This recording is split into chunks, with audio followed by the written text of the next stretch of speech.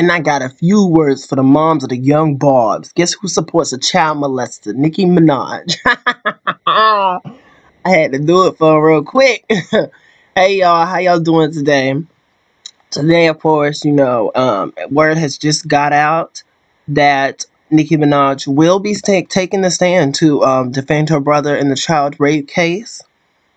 Now, I do have to side eye a lot of these blogs because a lot of them, this shit's been going on for 2 years. A lot of people don't know because they haven't been reporting on stuff. And I do feel like she's been paying blogs to keep it hush hush because as much as her fans tried to deny it, she is the one who sold the houses, whatever the situation was with that. She is the one who sold the house, put the houses up.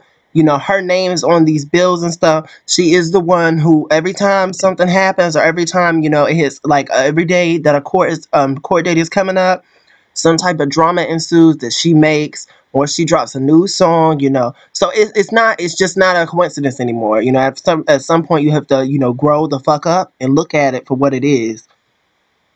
And I'm not gonna, shade her, or, nobody's punishing her for standing beside him. The same way I said with the Keisha Knight Pulliam situation, it's how you stand beside him, though. If you're paying blogs to not talk about the situation, then yeah, I have to side eye you. If you're, doing little shady shit and stuff, then yeah, people are gonna side eye the fuck out of you. If every time he got a case, you all of a sudden, you taking a picture with a ring on. I think one year she did that, the year that she was with Meek, I guess 2015 or whatever. Or you're just doing little antics here and there, then people know that. People catch on. I don't know why she thinks she got the public fooled, but nonetheless, people are watching Nicki. And that is definitely, one problem I see with this situation. Nonetheless, my take on the situation. Oh, and before we get into my take, the defense's plan is to say, or they're going to say, and Nicki's never said this for the record, she's never came out and said this, but the defense's plan is to use Nicki and say the wife and the child the wife is tricking the child into doing this against her will or whatever to extort $25 million out of Nicki Minaj. Yeah.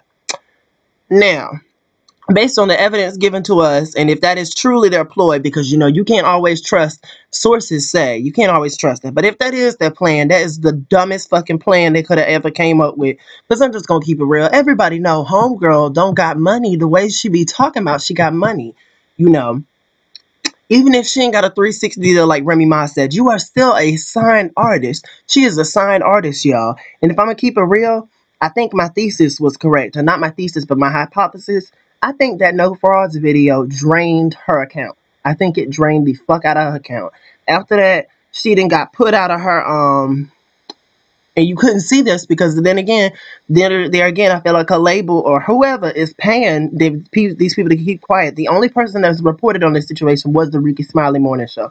She got evicted from her mansion, and now she, I think it was Miami, now she's living with Birdman.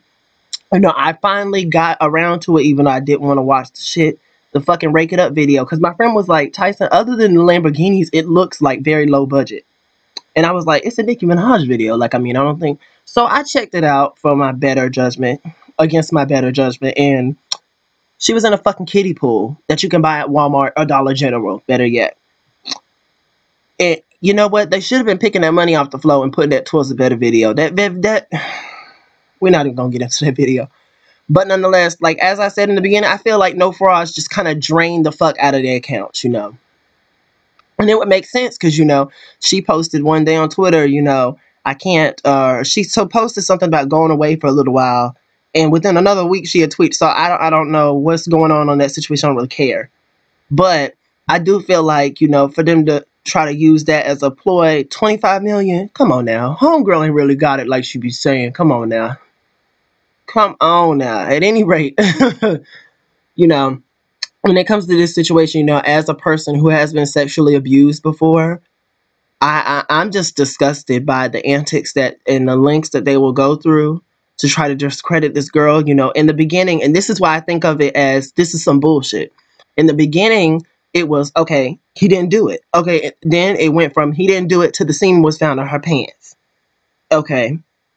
I've heard of planting evidence. That is a stretch, though, right there. But nonetheless, now it's okay. Let's bring up her sexual past with other people, as if that justifies you raping her.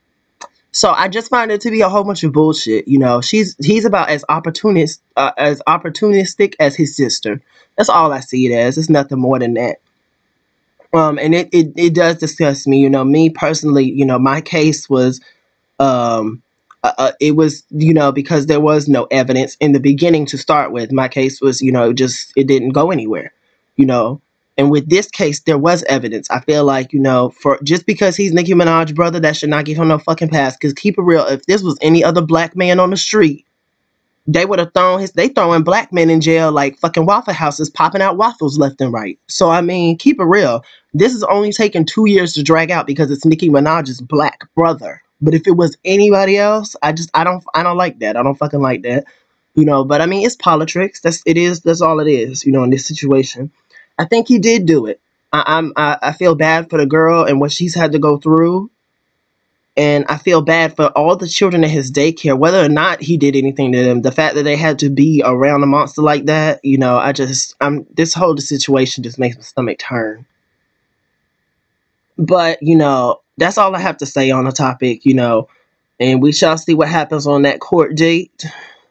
And shout out to YouTubers like Midnight and I, you know, and myself. And, you know, I've seen a couple other people. I can't remember y'all's names right now at the moment. But shout out to y'all who do report on this because, you know, where you can't find the good, important news that on the TV or whatever, you know, I feel like most YouTubers, you know, they make up for it. So, you know, excuse me. So, you know, shout out to us. And, yeah, y'all let me know what y'all think down below. Does anyone smell the irony? I'm just saying. Bye, y'all. Motherfuckers, white is too, you taboo motherfuckers. You can get it too, motherfucker. Over in this bitch, the kid poppin' soda fizz. Yeah, I go by Young Hope, I take over in this bitch. Y'all some actors and posers, play your roles and get hit. I really rap, so I'm. Hey, yo, tell them shout out to my coasters. Yes, I'm quite boastful. Y'all fucking with the kid shit, I call y'all boastful.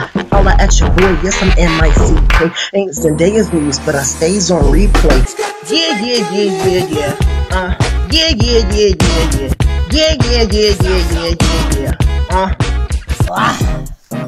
Fuck you. Hey, Jessica, they're a dime, hella fine. Off and lick. Goddamn! Each nut nicely. Treat that dick like your prize piece. Excuse me, ma'am. What's your name? I'm imagining Danny. To be respectful. Let me shove it in. No shove. Red flag. Red flag. Red flag. Red flag. Red flag. Wait.